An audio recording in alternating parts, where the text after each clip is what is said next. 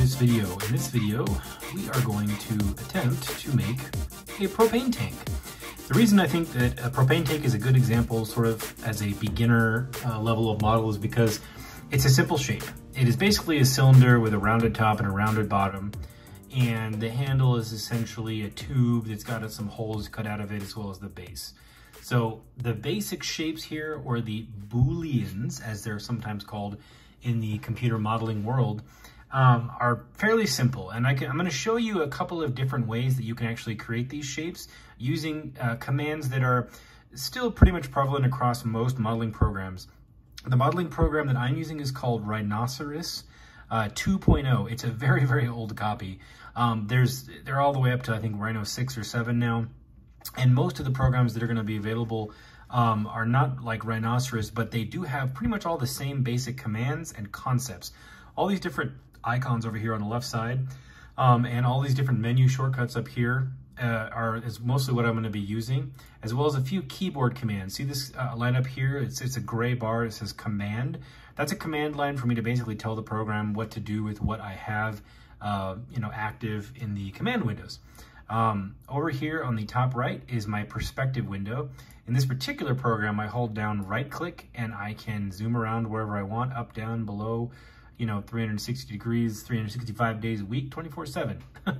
And then I've got my right view window, which is the right side of this object, whatever I happen to have there, the front view of that object, and the top view of that object. So just to demonstrate basically how most 3D programs are set up, or 3D modeling programs are set up, let me put a basic object in here to show you before we get into the propane tank if you're new to this. I'm going to go over here to this cube shape over here, and in this program I can click that and I can draw a cube. I'm just going to draw one. It doesn't matter what size and shape. There's my cube, and you see here in 3D space I can see all sides of my cube. Now this view over here is the right side of the cube, which is over here. And then I've got the front, which is right here, and the top, which is right here. So I'm not looking at the left side, the back, or the bottom of the cube, right? I'm looking at the right, front, and top. I can change these views, but for most purposes, a perspective view, a top, a front, and a right view is mostly all you're gonna need, unless your sides or front to back are different and you need to get very specific on certain things. But I will say, a lot of the rendering software and programs that are out there these days pretty much just use a perspective view, just like this. I just double clicked my perspective view and it opened it up to the whole page here. And most programs are going to use modeling that just occurs in this view. A lot of the programs that are available today are actually more advanced than this program that I'm using, but I'm going to do this with all 4 viewports so that you guys can see kind of what's going on from all angles, and I can kind of explain it from a linear way and also a 3-dimensional way, because that's how I learned. I came from a drafting background when I started getting into 3D modeling. This is back in my junior year in high school, so 2003 is where I learned to do all this stuff, and I've kept this program ever since. I got it back then, and I will use this forever if I can. Oops, that's my mouse flipping out there. But that's what you can do in this program. You can also do a quick render there, a shaded version, so you can see what your object looks like. If I right click it, I can see it from all angles, and I can even render the object. I haven't assigned any rendering parameters, but that's just a basic rendering so I can create still images of my object. Anyways, you see here, if you look in this bottom left corner right here of my perspective viewport, as I rotate the view, you see that thing in the corner moving around and it says XYZ on it. No, it does not stand for examine your zipper. Those are the 3 axes of a 3-dimensional space. Let me make this bigger. I don't know if that helps you see it, but over here in the bottom left, you have the Z-axis, the Y-axis, and the X-axis. What is that? What are we talking about?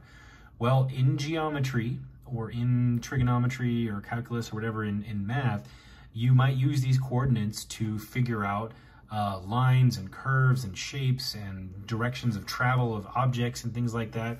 But in this space, it helps us define what we're doing where, so that the computer knows what we want where. And so this green line you see here is the Y-axis. You see as I turn it, that turns with it. The red line is the X-axis. And the main thing you just need to remember is the Y-axis pretty much denotes the sort of up and down, or the longitude, the vertical, and that's vertical if you're looking down on the object, like from the top, right? And the x-axis is the horizontal, or the longitudinal, the left to right. I keep accidentally telling it to do a render, sorry. And the z-axis, as you can see, is the up and towards you, or that third dimension. If we only had a y dimension and an x dimension, and we were drawing on the y and x dimensional plane, we'd have a 2D image, like a sketch or a drawing or a drafted image. But because we're working in 3 dimensions, we have this extra plane of existence, this z. So we have y, x, and z, and that helps us define the space that we're working in, and it helps the computer or the program know what we want. And we have parameters and even numbers and math and things we can use to figure out exactly where we want stuff if we need to get that specific, okay? You'll see kind of what I'm getting at as we build here, but that is the basics of what this program is and how it starts. So let's get into building ourselves a propane tank. First thing we need to do is we need to determine if we want to build this propane tank. I'm going to be building this one. It's a 20-gallon propane tank. I'm going to make a basic version, then I'm going to make a more advanced version. And we need to figure out if we want to build this true to life size, which I already looked at the dimensions. You can see them right here. A 20-pound propane tank is about 12.5 inches wide by about 18 inches tall. So if I wanted to build this in true to life scale, I could model it in my program, 12.5 inches wide and 18 inches tall. But when I went to print, if I go to print this, if I want to 3D print this as an accessory for, say, action figures, I would need to scale it down to be 1/12 or 1/6 scale. So I can build this true to life scale, but then when I go to print it, I'd have to remember to shrink it down by 12 points to make it actually the right scale for figures, or 6 points if I'm doing it for 6 scale. So I'm going to build this to scale so that once I make the STL file available for all of you, you won't have to do any of that scaling down of the object. I'm going to build it in scale rather than full scale. So I'm going to take those dimensions of 12.5 by 18, and I'm going to divide them by 12 to get the actual size that I build it at, so that it's already 1/12 scale. All right, that's, if you're not confused yet, just hang in there. I got lots more to confuse you with. So I'm going to pull out the trusty calculator, and if I take 12.5 divided by 12, I get we'll call it 1.04 as my width dimension of the cylinder for the propane. Sweet lady propane. And if I take 18 and I divide it by 12, we get 1.5, which is my height.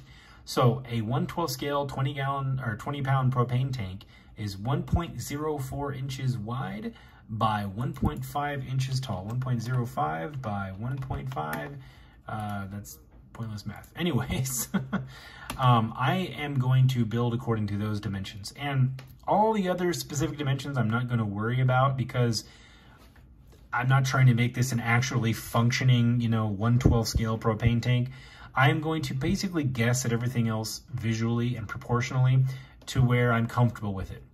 And you'll see what I mean as we move here. But let's just draw ourselves some like a reference square so we know the size we need to be building in. Doing something like that really helps me visualize. So before I draw that square though, I need to open a inches file. So I'm going to go File, New, and I'm not going to save the changes, and I'm going to open an inches folder, or an inches project, excuse me.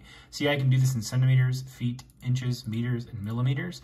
I'm going to do this one in inches, because I'm in America, where we don't use the metric system, because we're crazy. And now I have this in inches, and I'm going to go on my front view here and draw myself my reference rectangle, if you will.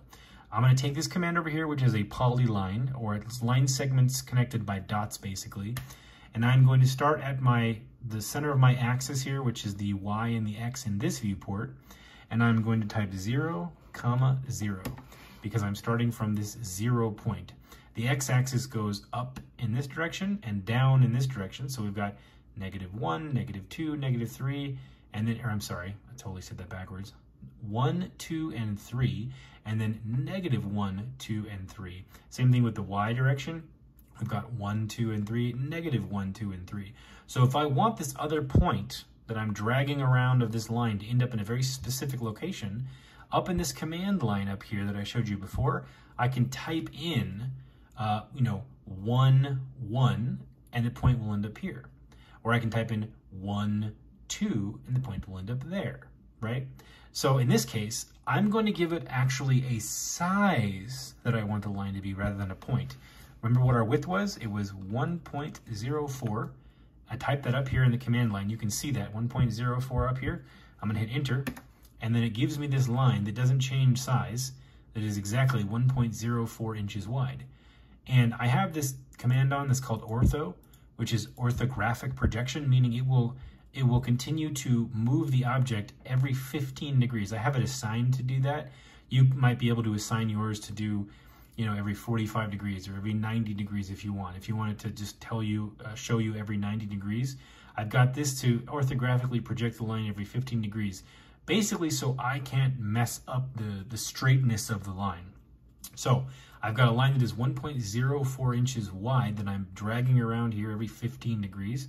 Well, I want it to be flat. Boom. So I clicked. Now I have another line that's starting from this point because it's a polyline. It's going point to point. And I'm going to do my height now. I want it to be, what was the height? 1.5 inches. It's up here in the command line. Enter. Now I have a line that is 1.5 inches that I'm moving around. I want that to go up. So I'm going to use my orthographic projection helper here to help me make it perfectly up and down. And I'm going to click. And I'm going to do another one at 1.04. And I'm going to click over here to the left. And then I'm just going to move my mouse down here and close that. So now I have this rectangle. Boom. This beautiful rectangle to help me kind of make sure I stay within the certain size and shape that I need to make this propane tank. Confused yet? Me too. This is just to get us going and get the concepts in your head as I build so you know why I'm thinking the way that I'm thinking, okay? Bear with me here. So this tank is 12.5 inches wide. If I look at this visually, it looks like, okay, again, I'm doing this kind of visually proportionately here. It looks like it's a little bit taller from maybe like the top of this curve to the bottom of this curve than it is wide. Like it's not a square that's been rounded off, if that makes sense to you, or a cube that's been rounded off. It's this cylinder that has a bulbous top and a bulbous bottom. There's a lot of ways I could go about making this shape. I'm going to show you a really, really cool way to revolve a cross-section curve, which sounds really fancy, but it's actually pretty simple. It's a powerful command in the program, but it's simple to set up. And what I'm getting at is I'm going to basically draw an outline of this tank, right? I have Photoshop pulled up here so I can show you. I'm going to basically draw an outline. Let me get a pen here. I'm going to draw the outline of this tank in the program perfectly using CADD, right? The CADD the program has. But what I'm really going to do is after I draw that, because it's easier to draw the whole thing, and then do this, cut half of it off. I really only want half of it drawn. So I'm going to draw perfectly half of this tank, right? I'm going to draw the whole thing because it's faster, and then I'm going to cut half of it off. And then the fancy, fancy, schmancy stuff begins, all right? And let me show you how I'm going to do that. So basically, we're going to, where is it? Okay, we are going to grab this tool, this ellipse tool up here. I have this circle and I have this ellipse. I can draw an ellipse. So what I'm going to do is I'm going to pick the midpoint here. I have this other command on called osnap, where I can choose to have the program tell me where certain points are without having to guess or do complex math, like find out all the grid math to get it in the perfect spot. I have these O-snaps that can snap on to where I need it to go. So I need it to be in the middle. And then let me make this bigger so you can see what I'm doing. And I need it to be in the middle here. I'm going to click that and I'm going to drag the radius of this ellipse over, right? See how I have this line again, this sort of polyline? This isn't a polyline, this is the start of an ellipse. I'm helping define the radius of the ellipse. So I have the center point on this midpoint, and then I'm coming over to this corner, and I'm going to click, and then I'm going to do the second radius. See that? I did that first radius, now I'm going to do the second radius, and that's how you can create, you know, an oblong sphere, circle, basically, or an ellipse.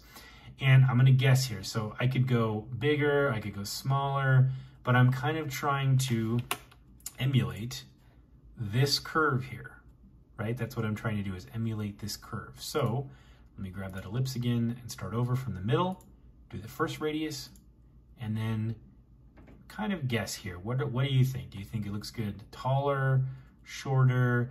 I feel like right about there is probably good. I'm gonna do that. And so now I have this ellipse. I don't clearly need this whole ellipse. I'm trying to basically draw, right, what this propane tank looks from the side. I can't talk right now. But I'm trying to draw what the propane tank looks like from the side. So I need this upper piece, and then I also need one on the bottom. Now, this is the whole height of this 1.5 inches here. But what I'm gonna do is I'm gonna use these lines I drew to split this ellipse in half so I can have two lines that are exactly what I want them to be. So I am going to go over here to this command called split, and it says up here in the command line, it tells you what to do next. It says select objects to split. I want to split this ellipse. And then I'm going to hit enter, and then it says select cutting objects. So I can have another object intersect this at certain points and cut the object. So now I'm gonna select this box I drew because it's intersecting it where I want it cut, and then I'm gonna hit enter. And guess what? I have two halves of an ellipse now, right? Here's one half, here's the other half. Now it's not one solid object or one solid line, it is two lines. So now I can take part of it and I can hit the M in the command line and enter, and I can move this around. Check it out. So I'm using the shapes and the pre-programmed presets in the program to basically assist in my drawing here, or assist in the establishing of what this would look like if I sliced through the propane tank, right?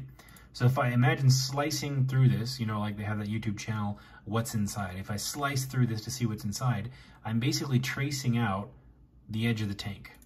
So that's what I'm doing here, is I created the basic shape, I cut it in half, and I move that shape down. So now, what I want to do is I want to go draw myself a reference line here from this midpoint. I want to go, was it 1.04 was the width, and go right there, and move these points, excuse me, to where they are exactly the width of the object apart from top to bottom. And I'm gonna move this whole thing down. What I do is I selected by doing this highlight to all of these, and I hit move again, and I'm moving this to where visually it kind of makes sense for me, right? It's not all the way up or down on this entire dimension. It's kind of lower middle of it. And so now I've got this tank, you know, shape here that I'm moving up and down.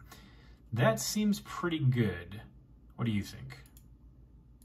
I feel like it needs to be a little taller, so I'm going to move this up, make it a little bit taller. Maybe not, maybe that's too high. Let me see. Or maybe the whole thing's too high. This is where some guesswork comes in, right? This is where you kind of just try to feel it out here. Seems about right to me.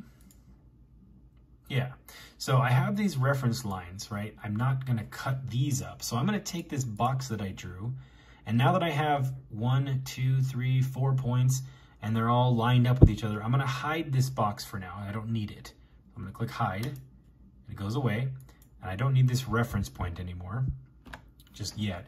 So now I need to draw these side pieces. So I'm gonna click my polyline again, and I'm gonna go point to point. And I'm gonna hit enter to end it, and I'm gonna start the command again, and I'm gonna go over here and go point to point. So now what I've got, you can see here, is on the front view plane, right? The Z and X axis of the front view plane, I've drawn this cylinder shape as a cross section. Now we're gonna do something that you might think makes no sense, but it actually makes perfect sense. I'm gonna draw a polyline and I'm gonna cut it in half. So I drew this line down the middle, and now I'm going to use this command called trim, and it tells me select cutting objects. I'm going to use this line to cut, hit enter, and then I'm going to trim this and this. And then I'm going to delete this. And now we have half of a propane tank. You're like, wait a minute, aren't we going backwards now? No, we're not, because I'm going to use a really fancy command called a rail revolve. And what this means is you pick basically a straight line or a curve, and then you have a cross-section shape that will follow that line or curve and kind of drag out the shape from the line that you define. And you're like, wait, what are you talking about? Well, the best example I can think of before I show you this is like a giant bubble. You know how you might put some soapy water in a pan and make a wire circle out of a coat hanger and dip the coat hanger in a pan and then raise up that coat hanger and a bubble forms out of the circle of that coat hanger? That's what we're going to do here with this shape. Imagine these three lines here that I just selected. I'm just holding down Shift and selecting them. Click, Shift, click, Shift, click. And I'm going to join them together to make one line. Right here is the join command.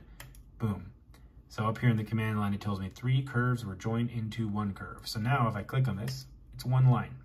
Right here, this is my rail. This is something for the program to know where I need to be rotating this curve. So basically, we're going to take this curve, kind of like that bubble making hoop in a soapy water, and rotate it around this rail, and it's going to draw a surface that maintains this shape. It sounds complex, but it's very simple, okay? So I'm going to go over here to my surface modeling tools, and there's all these different commands over here that are super fancy that I can use. There's this one right here called revolve or rail revolve. I'm going to click on it. You see how it's got a line going down the middle of like an hourglass shaped object? That's giving you basically a preview of what it can do. So I'm going to click on that. And up here in the command line, it says select curves to revolve, meaning the things I'm going to drag out. I'm going to select this curve. That's my bubble maker, if you will. And then I'm going to hit enter. And then I am going to, it says start of revolve axis. So the axis that it needs to turn around. I'm going to start the axis here, like on a car. This would be the axle, and you have a wheel up here and a wheel down here, and it'll be rotating around in a circle around this rod in the middle. It says start of revolve axis. I'm going to click the top, and I'm going to click the bottom. And now it asks me, how complex do I want this to get? Let me zoom in here really quick. It asks me, how complex do I want to get? I can have more control points or less control points. Basically, how detailed do I want the surface to get? And then it has a start and end of angle. And I want this to go 360 degrees, rotate all the way around this axis. So I'm going to leave it at 360. I could say 180 and it would go halfway, but I don't need that. I need 360 degrees. And 10 control points is fine. You don't need to get crazy with this. This is pretty advanced. Like if you know what this is for and what you need it to be, you'll know what you need to put in. If you don't, probably just leaving it alone is just fine.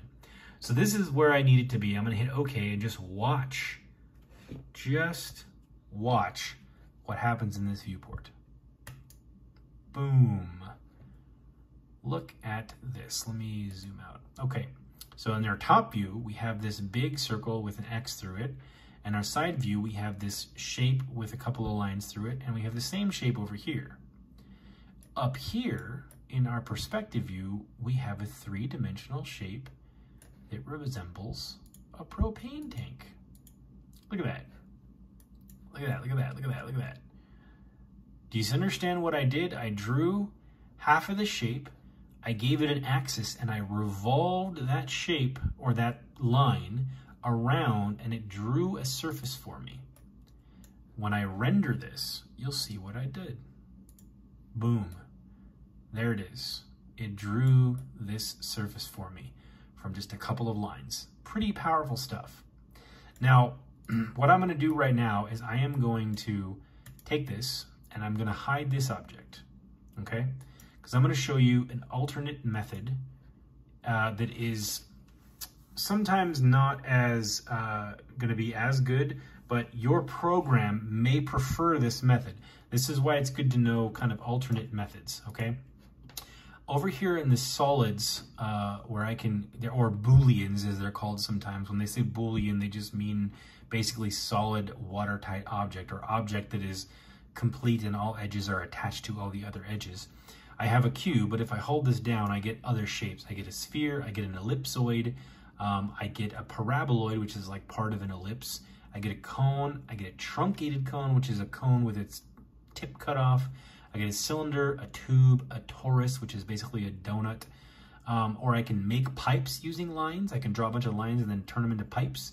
And then I can take, I can extrude a planar curve, which is another version of what I kind of just did, where I can draw a line and just shoot it out into space and make this ever continuing surface. Or I can take a surface and do the same thing and make a solid object, which I'll show you in another video, but there's a lot of really powerful commands right here. Right now, I'm just going to use the cylinder command. We'll use the tube command later, but the cylinder command is the one that I think is maybe a shortcut to making a propane cylinder. So let's cylinder, and I'm going to use my snap to point here over here in the perspective view, and I'm going to select this quadrant, which, because it says a quadrant because we have this is like, the program is imagining that this whole ellipse shape is still here, and this is a quadrant, that's a quadrant, this would be a quadrant, and that would be a quadrant. 1, 2, 3, 4 quadrants of an ellipse. So I'm going to select this quadrant down here, and I am going to drag out the radius, right? So if I'm gonna switch to my top view where I can see the radius, right? And see what's happening down here? See how that's at an angle there? It's because my O-snap protocol is snapping to the line I've already drawn, which I don't want. That's no bueno, not good. So I'm gonna turn the O-snap off. I'm gonna say disable. And now when I drag it out, it doesn't go crazy. It stays flat from the top view. So now I'm just gonna do this by feel. I'm not gonna put in a number. I'm just gonna kind of visualize. I want the radius to stop right there. I'm gonna click, and then it automatically starts to create a cylinder and turns the direction my mouse was in. So now I'm gonna move to another view. I'm gonna move to my front view, and look at that. So now I can select the height and see it's still orthographically turning it every 15 degrees every time I move the mouse. 15, 15, 15, 15, 15, 15. Now from this view, I can stretch out the height that I want this cylinder at. So I'm gonna go ahead and turn my O-snap back on so I can get it exactly that height. Go to O-snap, and I'm gonna undisable it. And then I'm going to, boom, pick that perpendicular point, because it's going from this quadrant up to this quadrant. So it's telling me, if I select over here in the perspective, it's calling it a quadrant. If I select over here in the front, it's telling me quadrant or perpendicular, right? But either one is the same, basically, direction from where I started. So I'm gonna highlight it here, I'm gonna click it, and now I have a cylinder. Let me render this really quick. There's the cylinder, whoops. There's the cylinder that I created. Now, obviously, this needs the curves, curvature, and all that stuff. So what I can do to this is I can use a command called fillet or fillet, right? There's this solid over here, this little round over edge. It says fillet surface or fillet surface. A lot of times in the drafting world or the CAD world, guys will say fillet even though it's fillet, like you're slicing off the edge of something. I will click this, and it tells me select the first surface to fillet.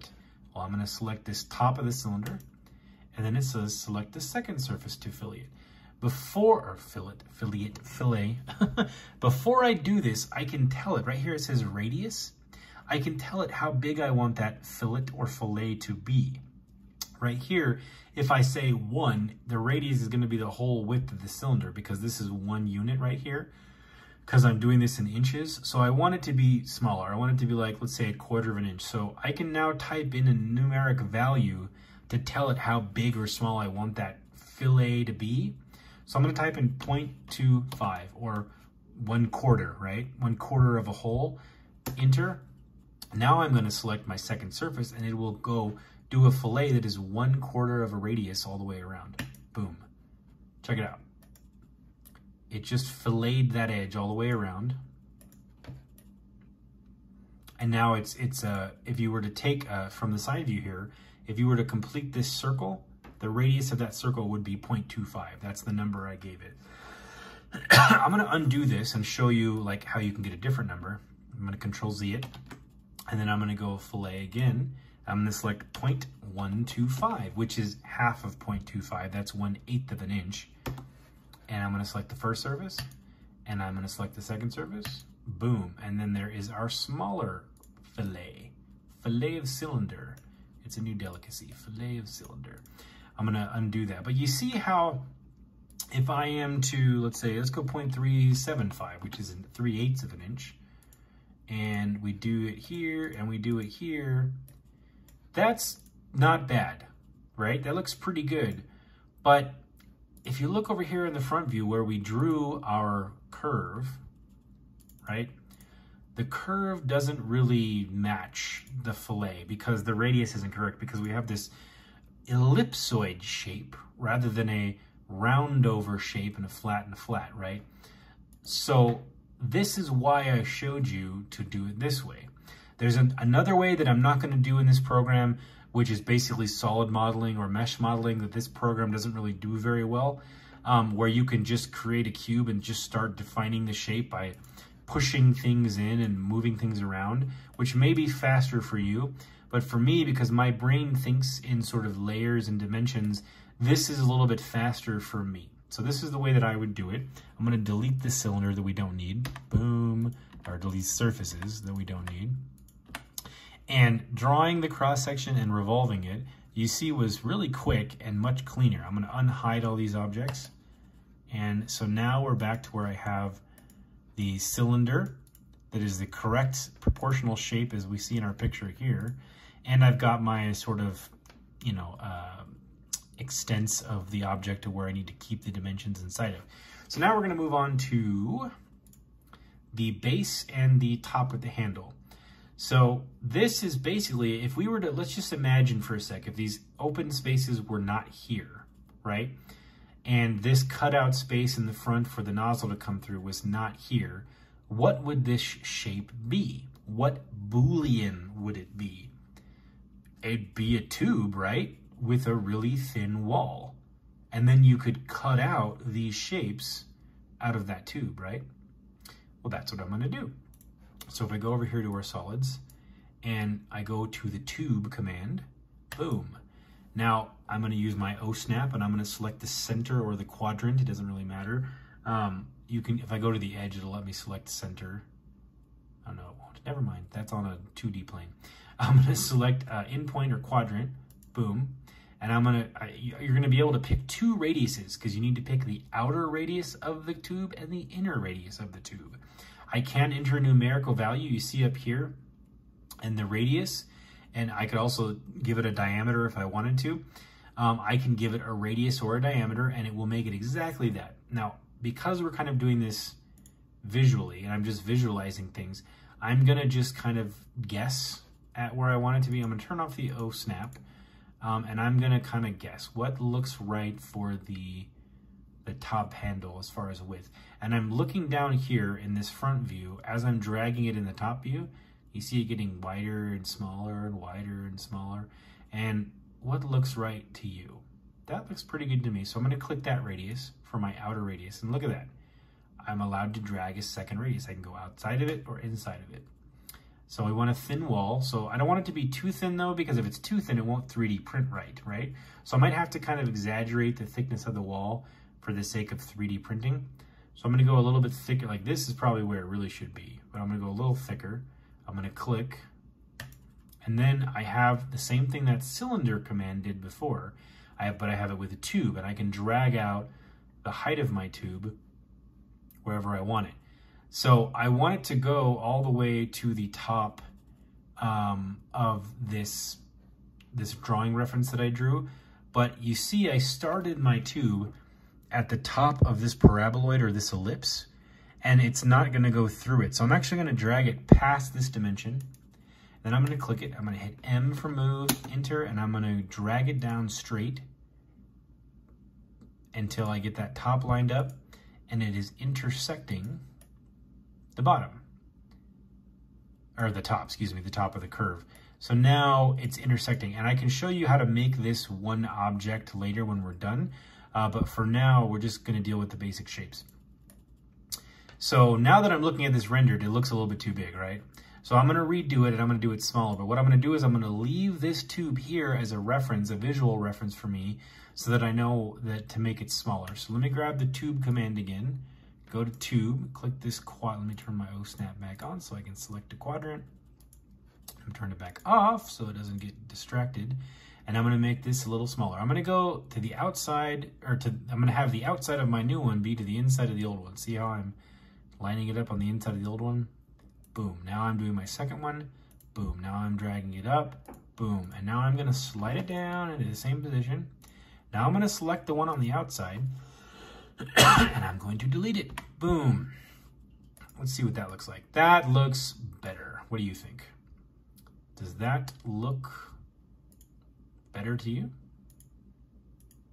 I think it does. Now, I'm gonna do the one on the bottom. So this one is some more guesswork. I'm gonna do a tube. I'm gonna select the quadrant on the bottom, and you can do this in any viewport. I'm gonna go over here to this right side viewport and select the quadrant, and then I'm gonna go back up here. Now that it's selected, it doesn't matter what window I go to, the program has an anchor point for me to size my object, and it's not gonna move my object around. So I selected it over here because I can see it over here clearly. Now I'm gonna go up here and pick my width. I'm gonna guess that that's probably about right, and I'm gonna do my second width. Boom, and then I'm gonna drag it up, and then I'm gonna move it down, and then boom, boom. That looks pretty good. What do you think? I'm pretty happy with that. I don't need to get super fancy here. So there is our basic propane tank shapes. We drew a cross-section curve, we revolved it to create this sort of complex surface shape. We made 2 tubes, and now we're gonna add some detail, all right? So I just wanna focus on this top tube right now. So I'm gonna highlight everything and then unhighlight that tube, and I'm going to hide all of that. So I just have this top section floating there in space, all alone. And what I'm gonna do is I now need to basically cut out this big open area. We're gonna do a fancy command called a Boolean difference.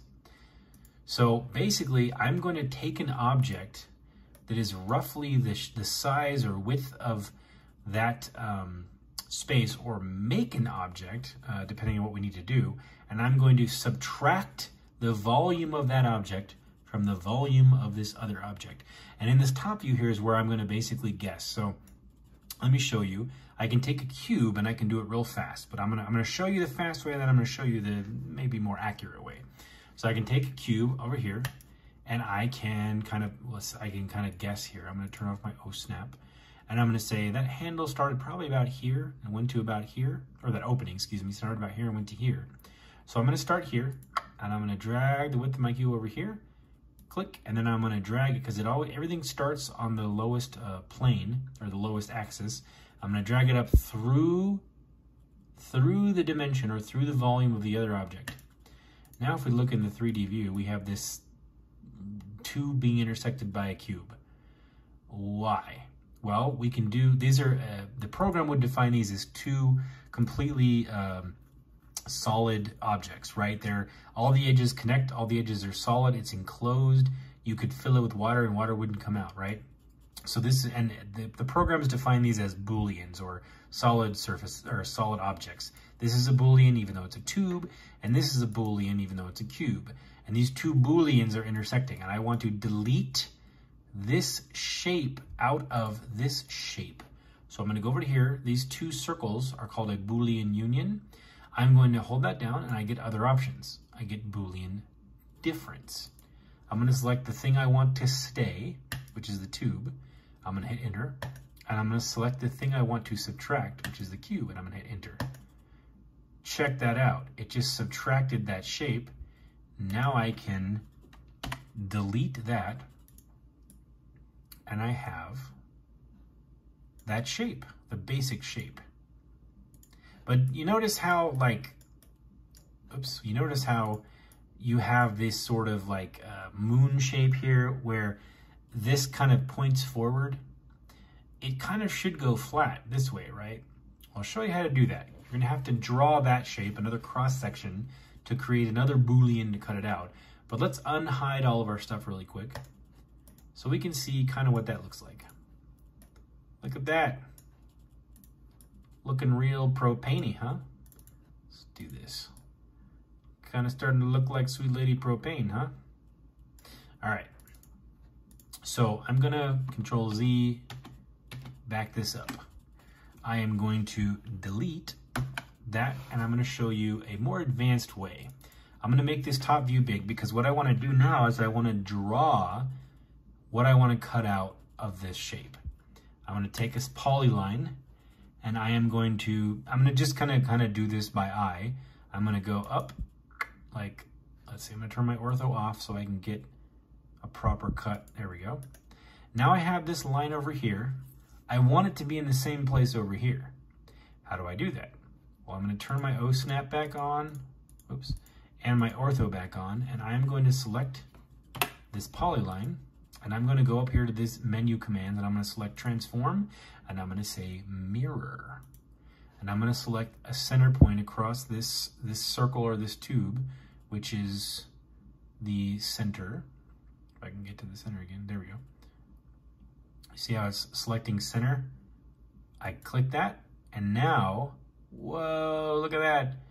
It's orthographically projecting every 15 degrees wherever I roam here, wherever I may roam, and I can click it where I want it to be. And it's basically mirroring it against wherever I place my mouse. So I am going to go here and click, boom. Look at this. Now I have two lines. They're going to cut through this in the space in the place that I want them to. Now I need to make this into an entire cross section to cut through this and have it work the first time. So I'm going to take another polyline. I'm going to connect these two lines, and I'm going to draw a line. It doesn't really matter here that connects these. It doesn't matter if this is off. The only lines that matter are this one and this one. Then I'm going to take these lines that I just drew. I'm going to select them all, and I'm going to join them. So if you look back here in our 3D view, I have this object, and because I'm drawing it in the top view over here, it's getting drawn on the lowest possible axis, which you can see this little line down here in the front view and in the right view. It's getting drawn on that plane of existence here in the 3D world. That's fine. So I'm drawing it up here, and I connected all these. So now I have this cross section. I'm going to now make this a surface, and I'm going to extrude it up through this. What am I talking about? Well, let's take these lines that I drew. Let's go over here to the surface commands, and I'm going to click on create surface from planar curves, because all these curves, or these lines that I drew, are on the same planar surface. Click this, boom, check it out. I now have a surface that's kind of, in the shape of a Superman symbol. Now I can go over here to my top view because I want this to extrude towards me or through this object. So I'm going to do it from the top view. You can do it in the perspective view as well, but you'll see what happens in the perspective view as I do it in the top view. I'm going to select this surface that I just made. I'm going to go to my solid objects or Boolean selections. And remember this command over here where it says extrude surface? I'm going to click that, and then check it out. It is creating that sort of bubble effect, that bubble from the wire effect, pulling out that surface and that shape so that it is a big solid object. And I'm going to drag it past the top of the tube so it knows where to cut through. Boom. And now I have this funky, I have this funky shape going on. Before it was just a rectangular cube. Now I have this. I'm going to subtract this from this. I'm going to go to my Boolean. I'm going to go to my Boolean difference. I'm going to select the object I want to keep, hit enter, select the object I want to subtract, hit enter. Oops, let me do that again. First, I didn't hit enter correctly. And then second, boom, there we go. So it's subtracted. You can see in the top view, it doesn't complete that circle there. In the perspective, it doesn't. So if I take this object and I delete it, we still have the lines I drew. I can delete those. And now it looks a little bit more appropriate, don't you think? If I unhide my objects, I zoom out, and we take a look, we've got the basis for a propane tank. Look at that. So now we're going to apply the same principle I just used to cutting out this open space for the nozzle to cutting out these handle shapes. Now, I'm not going to get super fancy with this and do this sort of bent over thing where you have like this grip. That's what that's for. You could get that detailed, but for 3D printing purposes in this scale, we don't need to get that detailed. So I'm going to keep this very basic. So I am going to just cut out these basic shapes, cut out a circle on this side and use some rectangles and slide them in here to cut it out of this side. Also, if you notice on these holes that are cut out here, the corners are rounded, kind of like a filleted edge. We can use the solid object that we cut out of this to get this round over shape on these edges, right? What I'm talking about is this, where it rounds over right here, right? Rounds over on these corners. We can create a rectangular cube and intersect it into this, and we can round over the edges of that cube so that when we subtract it from this object, we get these rounded over holes, okay? What am I talking about? Let me show you what I mean. Up here, let me draw myself. I'm gonna go from the right side view here on this one, and I'm gonna get my square or cube drawing tool, excuse me.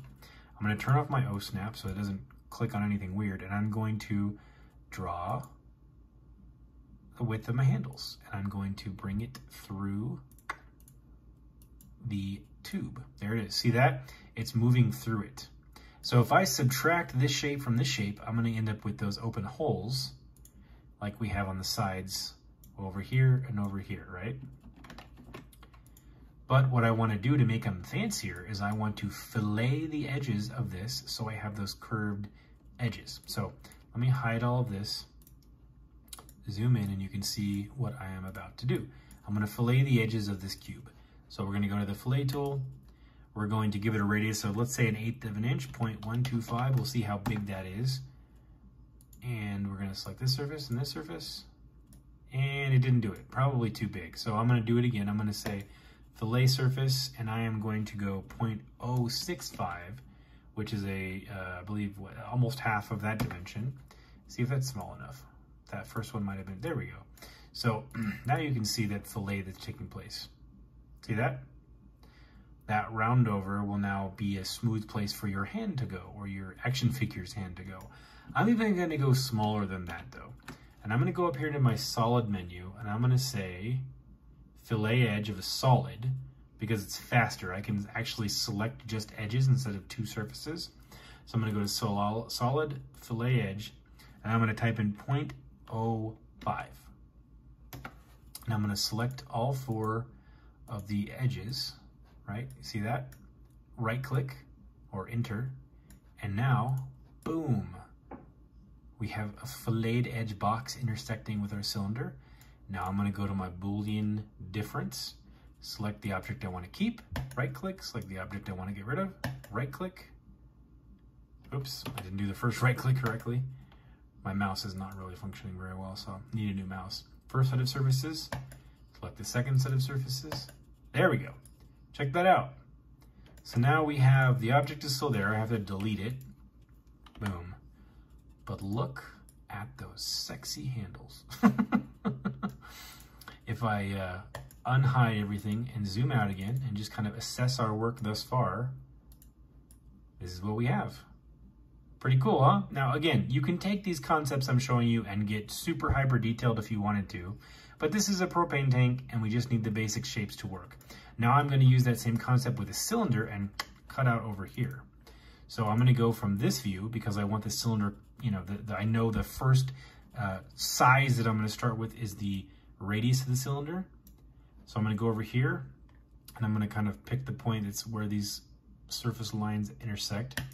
And I'm going to draw the radius. Whoops. So that point is not at the center of these handles. I want it to be at the center of these handles. So I'm just going to kind of visually, yeah, there we go. That's the center point of those. And then I'm going to click. Then I'm going to drag it out to about the same height as those. I'm going to click. I'm drawing a circle, not a cylinder. There we go, cylinder. Now I'm drawing a cylinder. Okay, get with the Jordan.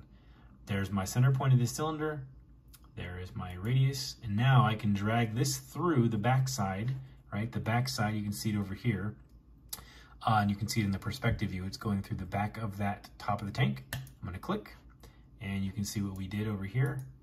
There's that shape. And now I'm going to Boolean difference it. The one I wanna keep, right click. If I want to get it cut through it, right click, click the object, get rid of it. Ta-da! Propane. Looking pretty sweet. So at this point, I could just leave this be. And this is a pretty good 3D printable object. It's very simple. It's easy for most printers to handle. And you could go get a couple of pieces of dowel or bend a piece of wire and drill a hole right here and glue in what would essentially amount to a nozzle. But for those of you who want to do a more challenging print, I can build a basic nozzle shape here. And then once it's done, you guys can, finish it off however you want. Paint it, glue it, whatever. But I feel like it would be easier to finish the object without the nozzle, right? So maybe what I'll do is I'll make an STL file available without the nozzle and an STL file available with the nozzle, and maybe a little bit more detail. Maybe I'll put in, when I do my initial cross-section curve where we follow the shape of this, like where we did this, follow the shape of this, I will actually go in here and I will add in that weld line right there and go around. And so when I do my rail revolve, I get this welding line in it, right? And then I can go in here and do some of this more complex stuff and make these little handle curve outs and make a more detailed thing and do this filleted edge here where it comes up. All these other little complex things that take a lot more time to kind of explain because I have to kind of figure them out as I go.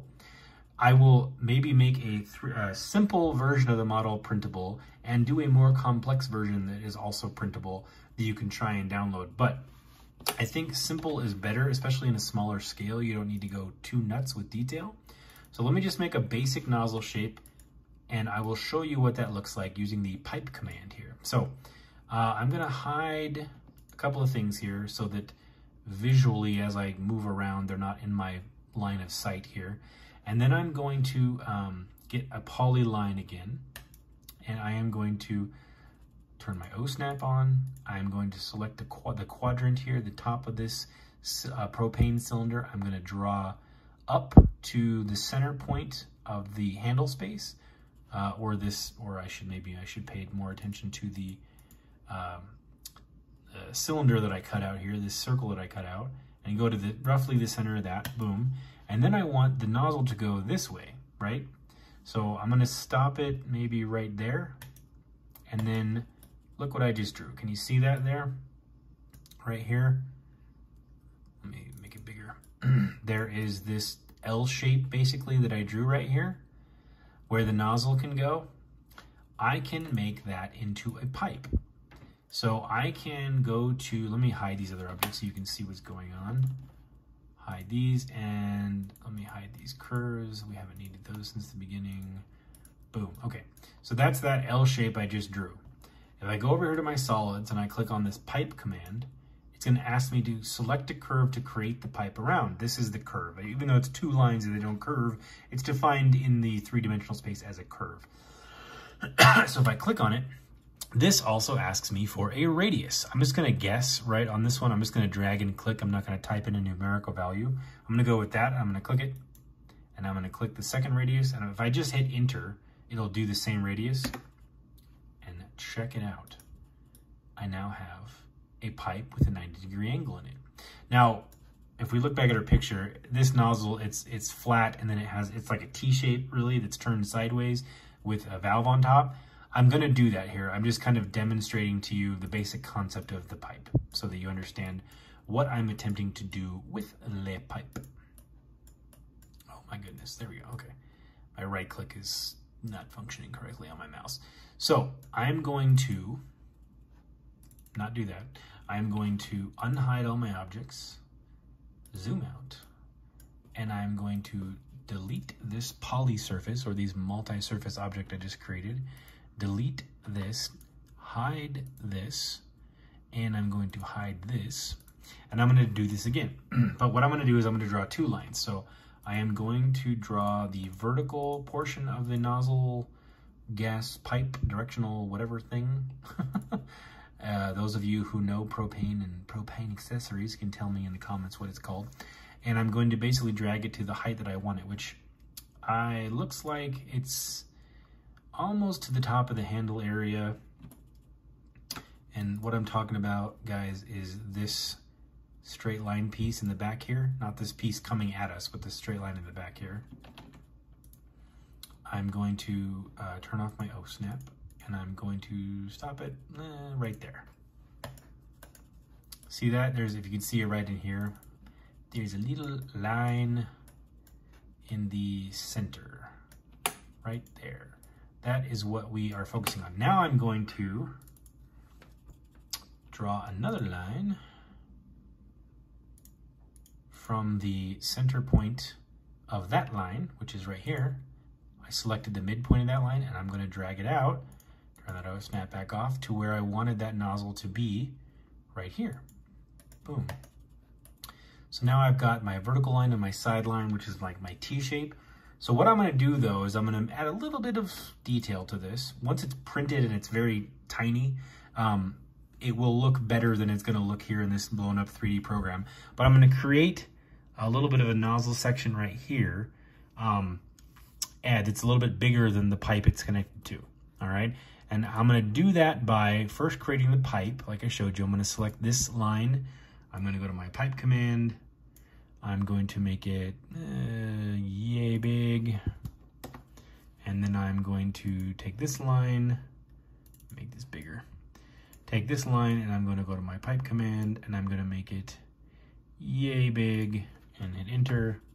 And there is my pipe, my nozzle.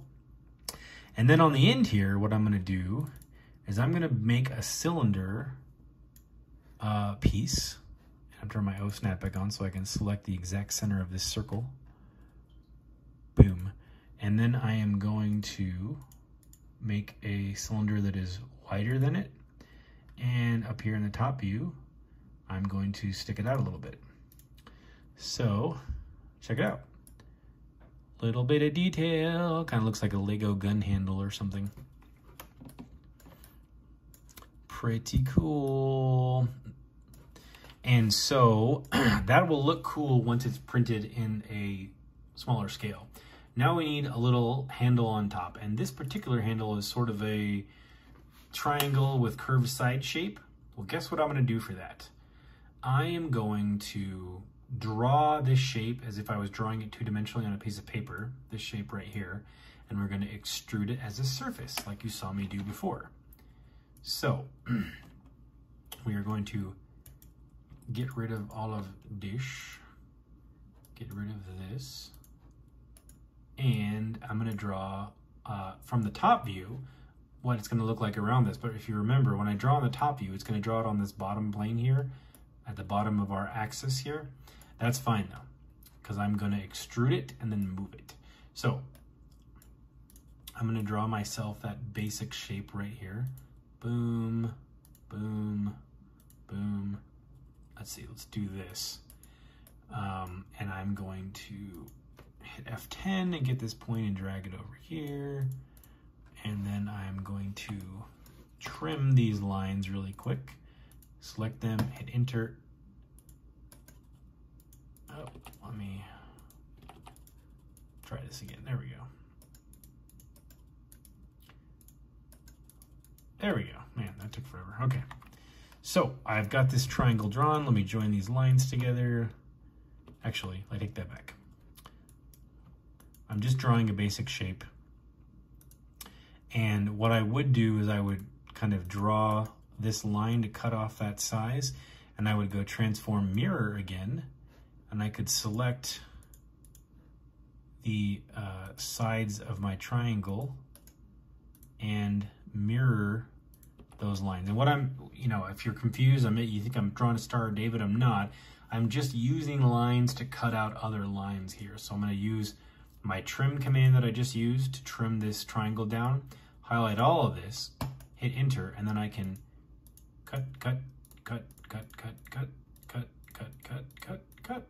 Boom, look at how fast that was. So getting really familiar with what commands are available in your program will help you to work really quick.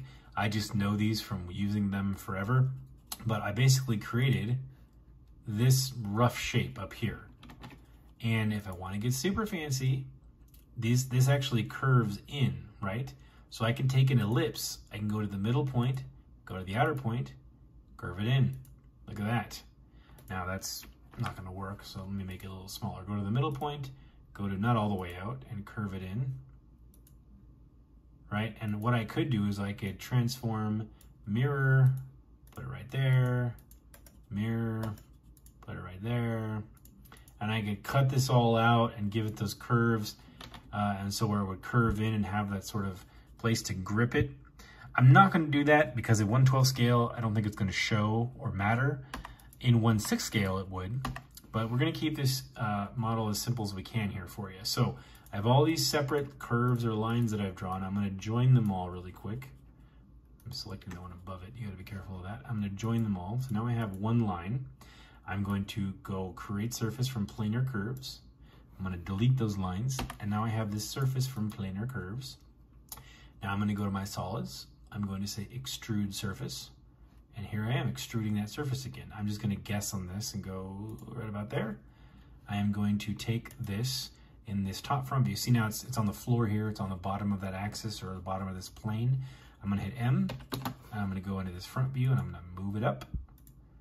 I'm just doing what we've already done. I'm just doing it a little faster. So if you're not catching this, you may need to watch the video again or maybe a couple of times over. I'm just doing what we've already done with a different shape that I drew a little faster.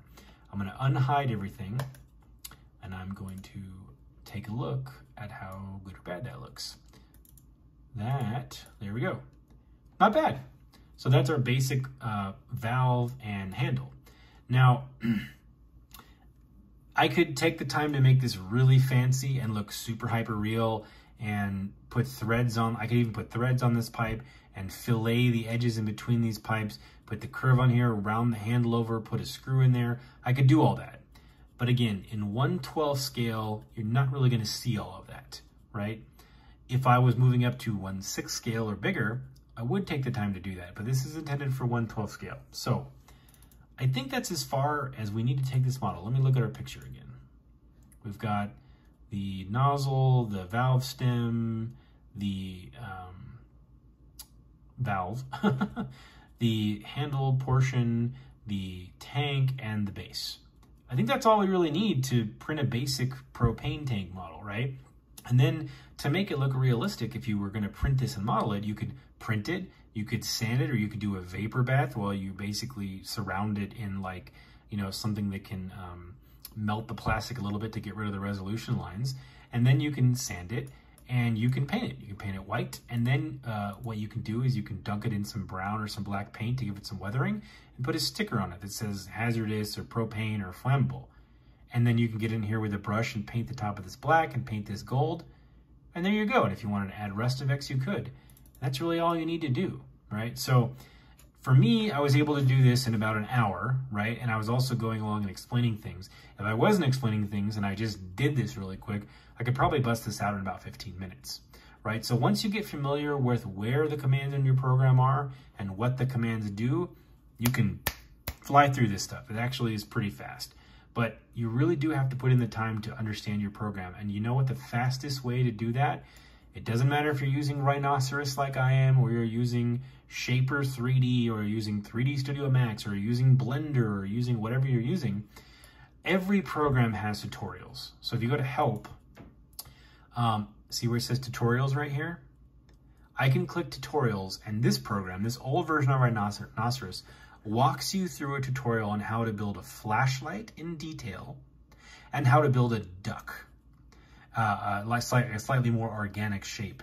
And from just those two tutorials, how to build a flashlight and how to build a duck, I learned basically all the stuff I would need to model most mechanical shapes and basic curvy objects. And that's most of what you need. So if you go to your program and you go to the help section and you click on tutorials, don't even worry about YouTube videos, right? Go to tutorials in the program and follow the tutorials, even if it's something you don't care about. Like maybe you're like, here, we're gonna teach you how to make an umbrella, or we're gonna teach you how to make the wheels of a car. You're like, I don't wanna know how to make that. I wanna know how to make a propane tank. Give the programmers and the guys who designed it a chance, because it is likely that they designed those tutorials in such a way as to teach you each of these complex commands and how to use them, like the fillet and the extrude, and the draw a line, and the polyline, and the surface, and the rail revolve, and the Boolean difference, and the Boolean add, right?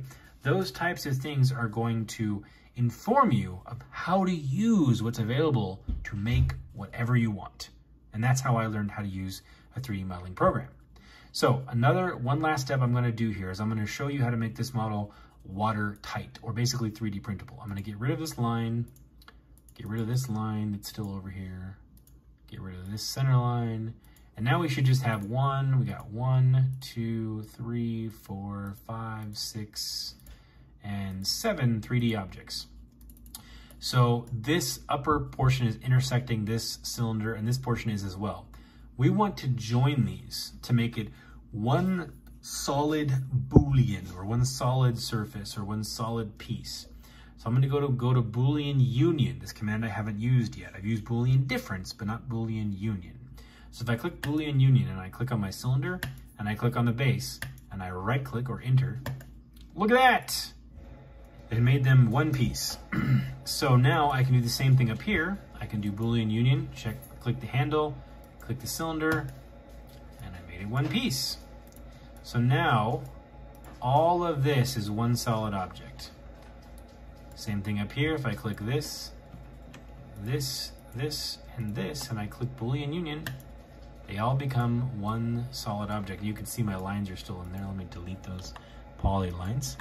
Now if I click this and this, they do not become. What do they do? What did I do? Oh, because I drew my, if you zoom in here, see this?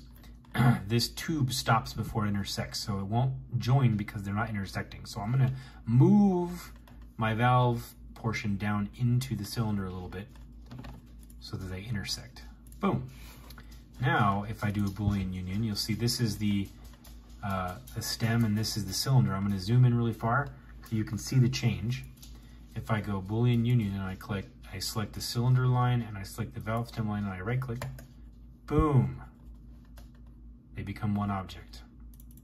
So now I have this propane tank. It is one object. Now, your program might have some fancier command like mesh or make a mesh or something like that, mesh-based or solid-based or solid model, where as you build, you may be extruding from the cylinder the shapes that I did, where I created each basic shape, right? The handle, the base, the nozzle, everything separately, and cut shapes out of it and added shapes together and then join it all into one surface.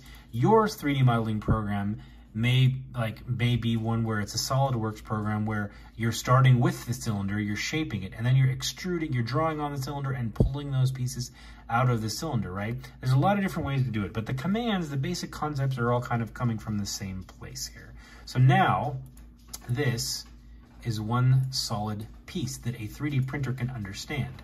Now what I'm going to do is I'm going to save it as an STL file so that a printer can recognize it. So I'm going to go File, I'm going to go Export, or I'm going to select it, excuse me, got to select it first. File, Export Selected, and I have this file named Scale Miniatures. I am actually going to move it to Euler's Workshop, and I have digital sculpts ready, STL files, and I'm going to name this 112 Propane Tank Basic, and I'm going to save it as a STL file right here. Stereolithography, that's what STL stands for. Let me zoom in. Can you see that right there? Stereolithography. That is basically a 3D printing file, right? There's other files like 3DM it might be able to read, or DXF, or even some might be able to read a 3D Studio Max file, I don't know. But some of these different file types are things you just have to look into your own 3D printer and manual and see which ones it prefers, but STL is pretty much the most popular one because it's essentially a way for a program to understand the shape that it's about to create. Let me move my screen back. STL, and we're going to click Save. The file name is not valid because I put a colon in it probably. Save. There we go. And now you can choose binary or ASCII. I'm just gonna stick with binary. I'm not gonna get into what that is because most things are not that, you don't need to know that. So I'm just gonna stick with binary, hit okay. And now see where it says polygon mesh options? It's gonna turn this into a bunch of polygons or a bunch of smaller shapes that follow the shape of this that I just created. And I can tell it to make it more complex or less complex, or more polygons or less. I tend to, with most models, leave it in the middle, unless it's something that's got a lot of flowy lines and needs to, all that definition needs to appear. I would go with maybe more polygons. But because this is such a basic shape and it's very mechanical and linear, and there's only a few curves, I'm gonna leave it right in the middle. So not fewer, not more, but kind of just right, that Goldilocks zone of polygons. Hit okay, and we're done. We have made a propane tank. All right, I will make this STL file downloadable for you from my Etsy store. I will leave the link in my description for you to get this, and I will make sure that it's very, very cheap so you guys can get it and print it and experiment with it. If you want to make one of these yourself in your own 3D modeling program, you can take the concepts and the ideas that I've used and apply them to your program. But I strongly encourage you to go to your help section and follow the tutorials in your program if you don't know what you're doing, because this will give you the best education on how to get started in your program. But the concepts and ideas that I've used to create this object today should apply to basically every 3D modeling program. Again, like I said, this is linear. I'm kind of going view to view to view. I'm kind of drawing it and drafting it as I'm creating it and turning it into an object. A solid modeling program might take a slightly different approach, but again, all the ideas of intersecting shapes and sizes are the same. All right, that'll be it for our propane tank. I will see you guys next time.